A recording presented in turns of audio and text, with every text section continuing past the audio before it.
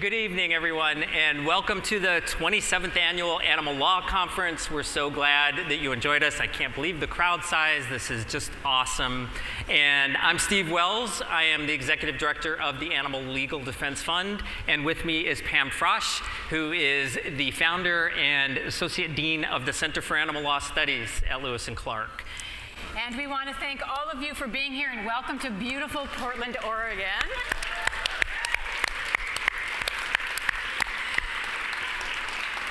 We are so happy to be hosting this event with the Animal Legal Defense Fund, and you are in for a treat because we have 3 days of 40 amazing speakers from around the world, and it's going to be a great weekend. It is. And we want to thank our sponsor for the event, our platinum sponsor, that is the Brooks Institute for Animal Law and Policy. And I think we have some folks from there here tonight who are the platinum sponsor for the entire event. And they also are specifically sponsoring this evening's reception, so please, let's give them a really warm round of applause. The conference theme this year is an interesting one. Every year we try and have a specific focus. And this year it's going to be on the legal status of animals, which, as most of you probably know, animals are considered property by and large in the law. And that really is one of the fundamental problems for protecting animals under the law. So we're going to be looking at and hearing about ways to challenge that status and what's been done so far and so forth. And we also know that the field of animal law has really changed a lot since Steve and I first got involved, which was a long time ago. And back when we started, people were really coming to these conferences and coming into our classes and saying, why? Why does there have to be animal law? Why does there have to be protection? Why do there have to be protections for animals? And now the field has evolved, and advocates and students are so much savvier, and they are coming into our classes and into our conferences, and they're saying, how do we protect animals? How do we change their status? And that's what we're really going to be focusing on in this conference for this weekend. Yeah, and it's sometimes easy to forget how much progress has been made in the 25-ish years that Pam and I have been seeing. And even longer, we have the mother of animal law, Joyce Tischler, here, who is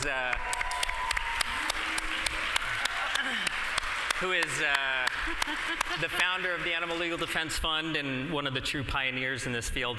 But there has been a lot of change. And of course, we hear about major cases and legislation that passes and so forth. But even on the issue of animal status under the law, we've seen incremental changes that are moving the needle. And that's really important. And I'm really happy that this conference is going to be focused on the future and how we move that needle even farther. I'm particularly interested tomorrow in there's a civil litigation panel and as well as a criminal justice panel, and both of those areas have opportunities, and really interested to hear what they have to say. We have some really great panels. We're going to be looking at the emotional lives and the social lives of animals. We're going to be looking at the science and the ethics that underlie our efforts to change animal status in the law. And we're also going to be looking at how other countries are addressing animal status in their legal systems. It's amazing what's happening internationally. Just in the last few weeks, there have been animal law conferences in Denmark. Sasha Lucassen is here who did that. In Canada, in China, and in the UK. And our keynote tomorrow is Professor Manisha Dekka, who's going to be looking at the advances she and others in Canada have helped achieve for animals. So we're going to be learning a lot from a lot of different experts. Yeah, the international law angle is really interesting because just seeing how the status of animals is treated differently and how much progress has been made, sometimes far beyond the U.S. In terms of the legal status of animals, will be really interesting. And then on Sunday, I have to admit, one panel that I'm really looking forward to is the one on robots, which of course is part of an animal law curriculum. But I find it fascinating and also kind of alarming that there is robust discussion about our ethical and legal obligations to potential sentient life that we may create through artificial intelligence and robotics, when I think it's safe to say we're doing a really poor job of our ethical and legal obligations to the already existing sentient beings with whom we share this planet. Mm-hmm.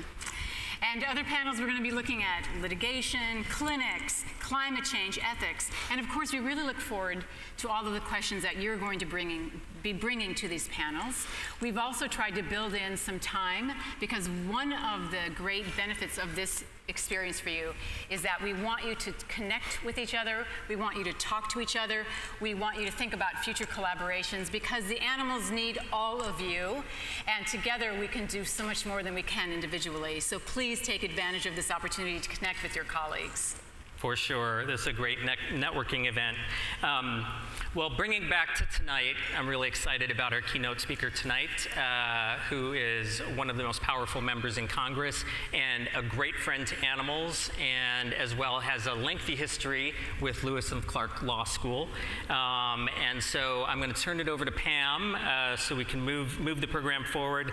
But I want to reemphasize, like, really, so many good things have gotten started at this conference and at Lewis and Clark as well for animals. So collaborations and great ideas. So really attend the panels, dig in, share, network with it, and who knows what will be created that we'll be talking about 2, 3, 5 years from now. So thanks for joining us. Yes. And at this time, I'm very pleased to ask our Dean of Lewis and Clark Law School, Dean Jennifer Johnson, to join me up here. And she will be introducing our keynote. And just to give you a little bit of background about Jennifer, she has a very long and impressive resume, so we can't talk about everything. But she graduated from Yale Law School, and she clerked for Judge Goodwin of the Ninth Circuit. She was in private practice for a few years, where she practiced business law. Then she joined the faculty at Lewis and Clark in 1980. She's received several awards for her teaching and her scholarship, and she's been named the Jeffrey Bain Faculty Scholar, and also the Erskine Wood Senior Professor of Law in 2011, and she became Dean of the Law School in 2014. But on a more personal note, it's always a pleasure for me to introduce Dean Johnson, because she's been a terrific supporter and advocate for the animal law program, and I'm very pleased to welcome her here so that she can welcome all of you to the entire Lewis and Clark Law School family. Thank you.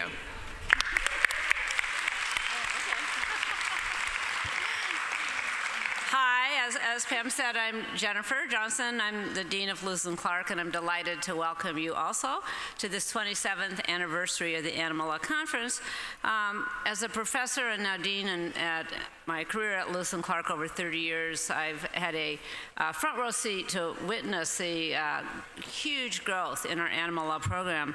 And I'm very proud of our Center for Animal Law Studies and our Associate Dean, Pam. And we have our Associate Dean, Pam Frasch, and our Executive Director, Pam Hart. So we have the Pams. But what I wanted to say about both of the Pams in terms of international, they both just returned from China in an animal law conference, which is great unto itself. But even better, they returned with 7 golden retrievers that they rescued from China. So. And this is the second such rescue that Pam Frasch has been involved with in bringing golden retrievers back from China. So thank you, Pam. I want to acknowledge that at Lewis and Clark Law School, it was our students who first started our animal law program. They came to the faculty 25 years ago and said they had this crazy idea to produce a law journal devoted to animal law, a field that none of us had ever heard of.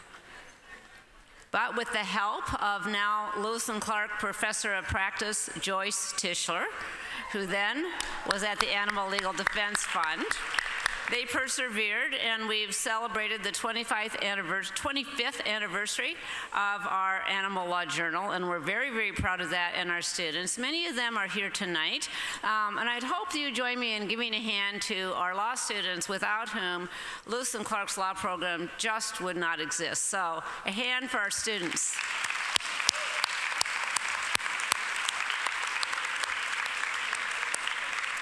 So again, the work all of you do is so important. There's actually hope for the future. There's hope for our world where animals are all treated well. I encourage you to take advantage of all of the events and activities and networking opportunities that are here for you today and tomorrow and Sunday. So now I am pleased to introduce our keynote speaker for tonight, Congressman Earl Blumenauer. Congressman Blumenauer is a double alum of Lewis and Clark. He received his bachelor's from the college in 1970 and his JD from the law school in 1976. Earl has devoted his entire career to public service. Through his years in the Oregon legislature, the Multnomah County Commission, and the Portland City Council, he developed a national reputation for advocacy for public transportation, land use planning and protection of the environment, and for school funding. Now you'll know that Earl's signature lapel pin is a bicycle, and if you ask him really nicely by email, you might actually be able to get one of his coveted bicycles for your lapel. Animal protection has also been a priority for the Congressman throughout his more than 20 years in Congress. He's focused his efforts on protecting wild and domestic animals alike, as well as the habitats of threatened and endangered species. As co-chair of the Congressional Animal Protection Caucus, Congressman Blumenauer has been a leader in efforts to crack down on animal cruelty and abuse, protect imperiled species, defend farm animals, and require responsible research and testing. He has sponsored or co-sponsored over a dozen bills that will directly improve the lives of animals around the world. Now, I'm willing to bet, Earl, that if we had an animal law program, when you were in law school, you would have been one of our star students. Now, I have a little bit of pull at the law school, not a lot, but a little bit. So, you know, if you're interested in coming back to get an LLM in animal law, for you non-lawyers, an LLM is a degree you can get after you've already become an attorney, which the Congressman has. But you could come back, and I might be able to help you. I know the admissions dean. If you would like to come and get an LLM. In the meantime, we appreciate all the work you're doing in Congress, so please join me with a warm welcome for Congressman Earl Blumenauer. All right, you don't have to email me. I have some bike pens. Don't all rush at once. Let me talk for a minute.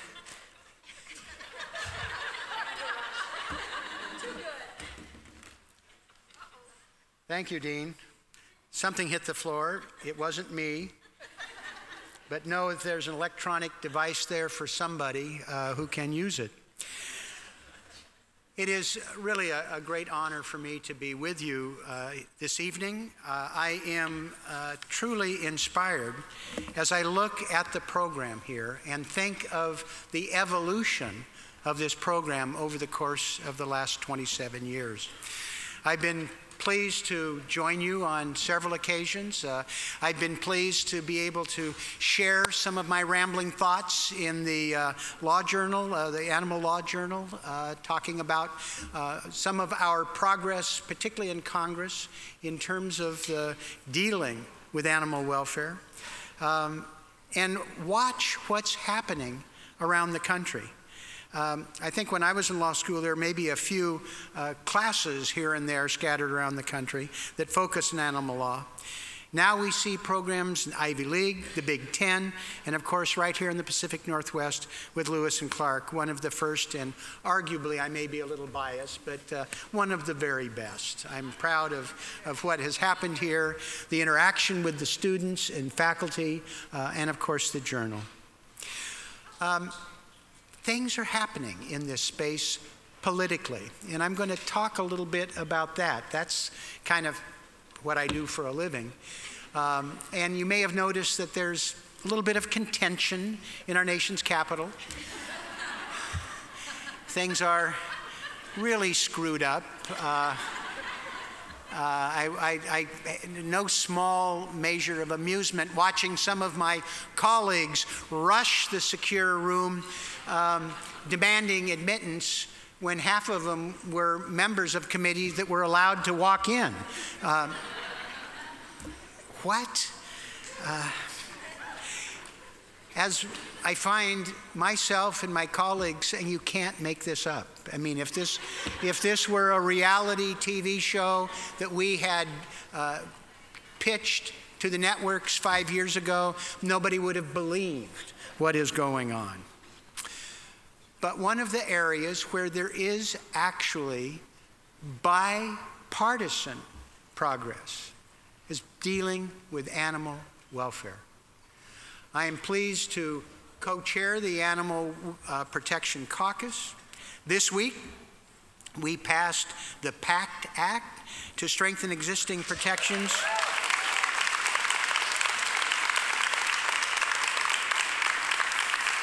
for animals against torture. I was a part of the legislation that made it illegal to send those crush videos across state lines. But it wasn't illegal to produce them. No longer.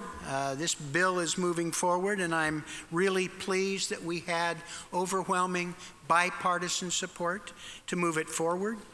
It reflects sort of the ongoing battle we've got to increase the penalties against abusers. Part of the challenge we've had for the 23 years that I've been working on this is for people to take them seriously and attach a felony designation. For too long, we had things on the books that were misdemeanors, and overburdened local prosecutors just wouldn't pick them up and move with them. We've been fighting that battle for years. We have legislation going to the floor now to prohibit the possession of big cats by private owners. Coming out of the same Natural Resources Committee, a bill to ban shark finning in the United States. You know, what a difference it makes to change the leadership of the House of Representatives. We've had, and I don't want to sound hopelessly partisan here. I'm a Democrat. I'm pleased our team is in charge. I work very hard for our legislation to be supported on a bipartisan basis, and I've worked to get Republicans in the Animal Protection Caucus and fight to make sure our bills have balanced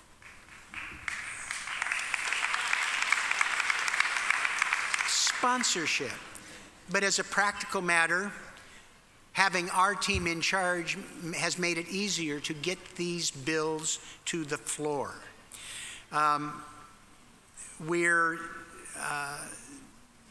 We're seeing a pretty aggressive bipartisan agenda that we're advancing. Another one that is moving legislation to greatly limit the ability of, and I don't even like to call them sport hunters, to import trophies of species that have been proposed for listing under the Endangered Species Act. These things are moving forward. We have 153 members of the Congressional Animal Protection Caucus. I just found out by phone this morning about another prospect, a Republican elected from Texas in a very tough district, but who has evidenced his support for animal welfare. And Monday night, I'm going to sign him up when we go back into session.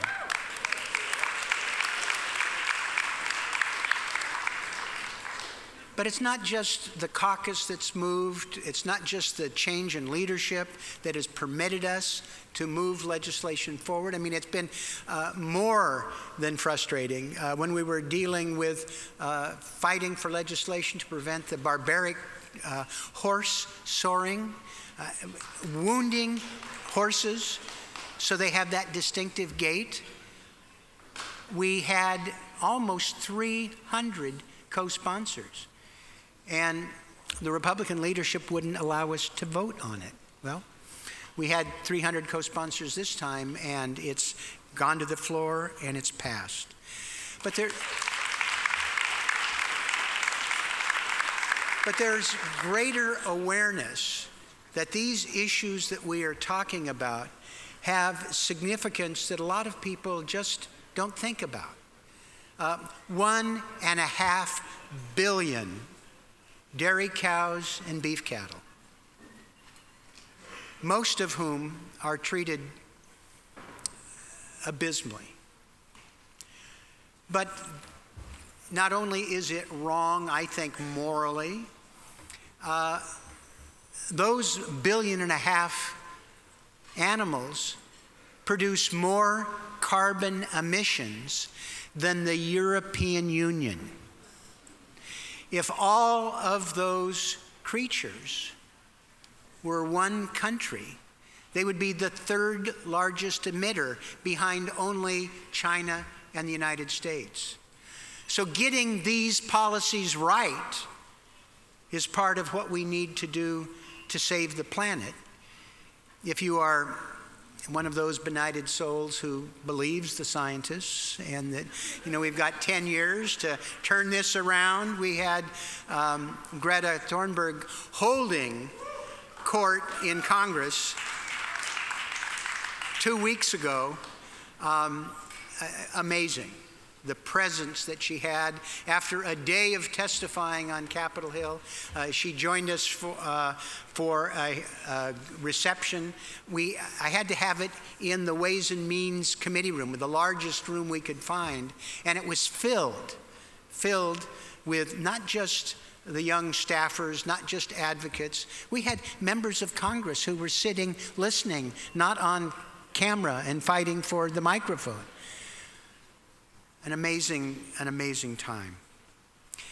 People are aware of what we are doing to the natural environment and to this. The notion that we could see the near collapse of the insect population over the course of the next decade, and what that would mean, again, for life as we know it. We're looking at maybe 40% of all insects disappearing in the course of a few decades. 3 billion birds gone missing. I mean, these are items that have profound effect on the natural environment, on human health, on the air we breathe, the water we drink, and our nutrition. And the reference to animal testing. I think we're turning the corner there, and it's kind of exciting. Many of you know last month the Environmental Protection Agency, and every time I hear those words and think of this administration, I cringe. I cringe. I fear for the sage grouse. I fear for what they're doing to environmental standards. But they've announced efforts to phase out much animal testing for mammals by 2035. And if this administration can set that aspirational goal, think what can happen when we return to normal.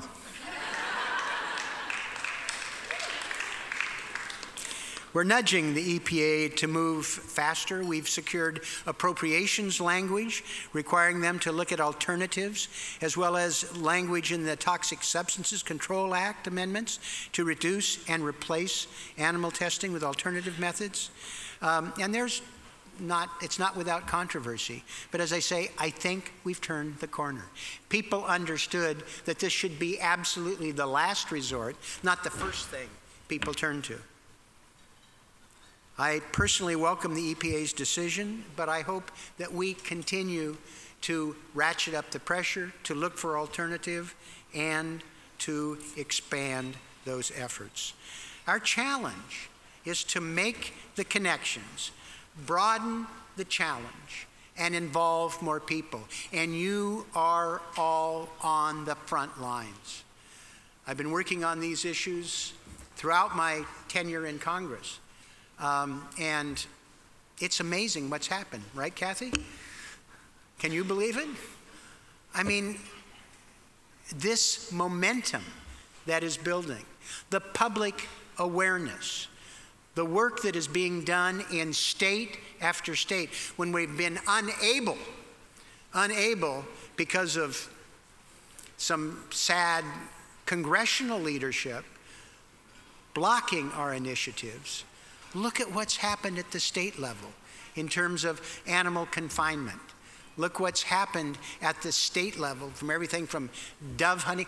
My favorite of these initiatives is the effort that the Oklahoma Farm Bureau advanced. A couple years ago, they had a Freedom to Farm bill on the ballot in Oklahoma, 2016, a state that Donald Trump got his second highest vote total. And the animal welfare advocates, the environmentalists, people who cared about consumer protection and health, beat the Oklahoma Farm Bureau 60-40 in Oklahoma.